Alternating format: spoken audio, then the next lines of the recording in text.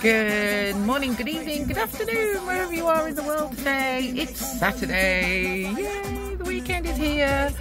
I still have to go to work, but, you know, I don't know why, but even when you work on a Saturday, it still feels like the weekend, so it's all good. It's a beautiful day here. The Tour Down Under is on, so there are cyclists everywhere. And yes, I said cyclists with a touch of venom in my voice. Let me turn Ren down. Sorry, Ren. But they're everywhere. They're everywhere. They're on the pavement. They're on the roads. They're on the beach walk. They're everywhere. Oh my God, cyclists. Anyway, this isn't about cyclists today. I'm not jumping on here to whinge about cyclists. But I am going to tell you another really quick story about when I worked in a high school. And this was in a metalwork / woodwork lesson. And the male teacher was doing a demonstration for the students on why we don't wear ties when using a sand belter, an upright sand belter. I don't know whether you know what I mean, but like an upright sand belter. And so he was doing this demonstration and he had a tie on, and back then students had ties on. They all wore ties at this school, in high school. And he was showing them how, if you have your tie loose and you lean forward and you turn the button on, how your tie can get caught up in the sand belt and choke you. Well, needless to say, this demonstration showed them exactly what would happen. And this teacher, his tie got caught up in the sand belt and went speedily, whoop, like this, straight towards the machine. Luckily, he had the foresight to hit the emergency stop button really, really quickly. But that was a demonstration that I think none of them forgot. And none of them ever forgot to tuck their ties in or take them off.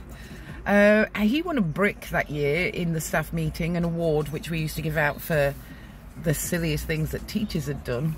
And so yeah, he won the brick that year, and deservedly so, I would say, deservedly so.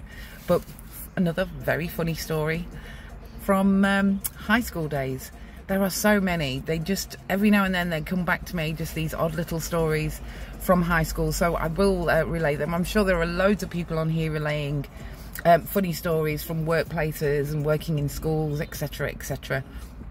But I have a plethora of them, as I worked with emotional behavioural children, and then I worked with severely handicapped children. So I have an awful lot, and all of them, I have to tell you, will be funny. None of them are going to be sad. They're all going to be funny and not morbid, because some of the stories could be morbid with some of the places I've worked, but we're going to stay away from those because we want positive. We want positive people. You don't need to know all the dark, dark, dark stuff that goes on. And I don't mean by staff or anything like that, just some of the sad stories that do go on in high school that a lot of people don't realise.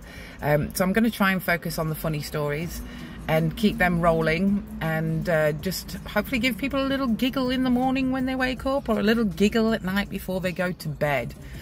I'm also going to do a little bit of research on what the hell is this thing that everybody keeps saying where they say woman instead of women.